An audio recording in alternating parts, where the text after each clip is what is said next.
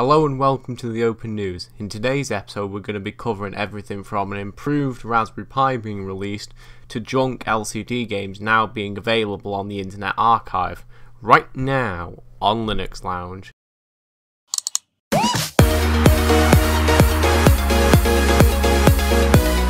Well, first up we have this. New Raspberry Pi 3 model has faster CPU and better networking. Well, this is great. One of the coolest miniature computers I've ever seen, the Raspberry Pi, has had a pretty brilliant hardware upgrade of sorts. The new version of the Raspberry Pi has been updated to include a faster CPU, improved networking capabilities through Ethernet, Bluetooth and Wi-Fi, and most interestingly to me, a heatsink.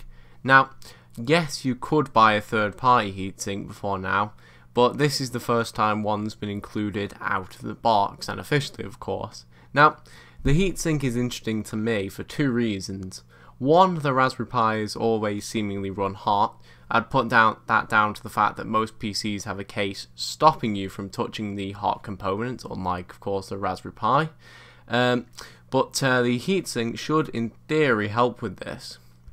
But it should also help the Raspberry Pi reach higher speeds when overclocking, which is great because many people actually do overclock these things, probably because of how easy it is to do.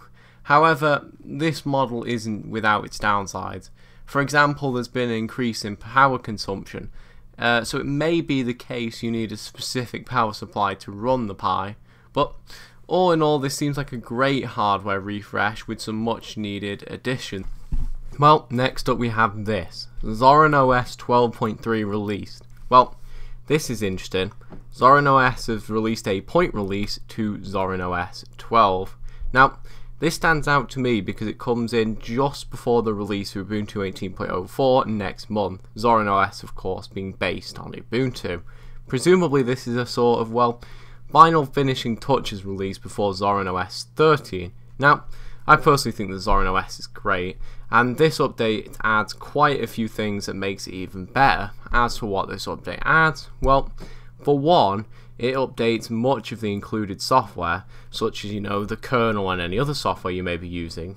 Most notably Wine, which has been updated to version 3.0. This should significantly help with Windows software compatibility, though I'm still not really sure about releasing a distro with Wine out of the box, especially when said distribution is intended for new users. But that's a topic for another video. As for improvements to the OS and the Zorin desktop, well, Zorin OS now has support for setting folders to different colours in the file manager. This is of course useful for organising folders and telling what is what at a quick glance. Now, great feature to have honestly, and I don't think enough Linux desktops have it. Also with this new update is the window list launchers and preview, effectively allowing you to hover over open windows and having a look at what they are, which is another feature that I consider to be quite useful. Well, all in all, this sounds like a brilliant release of Zorin, and I will certainly be giving it a closer look at some point. Well, finally we have this. The Internet Archive put your favourite LCD handheld games online. Well, this really doesn't have anything to do with anything, but I still think it's cool, noteworthy and interesting. Anyone remember those cheap LCD handheld games? Well, unfortunately I do. Well, now thanks to the Internet Archive, you can play them online, if you should so desire to do that for whatever reason. Now, the selection of games here is actually quite impressive. There's those older Tiger Electronic games, those bloody Tamagotchi things, to some of the more elaborate home arcade machine things. Now, reading into this is actually kind of interesting. Apparently these games can't be dumped for emulation without completely destroying the original hardware. I'll put some more in-depth articles in the description. They do make for some rather interesting reads.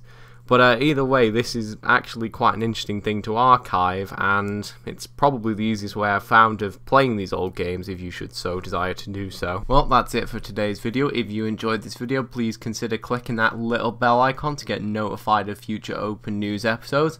With that being said, thanks for watching, and I will see you in the next video.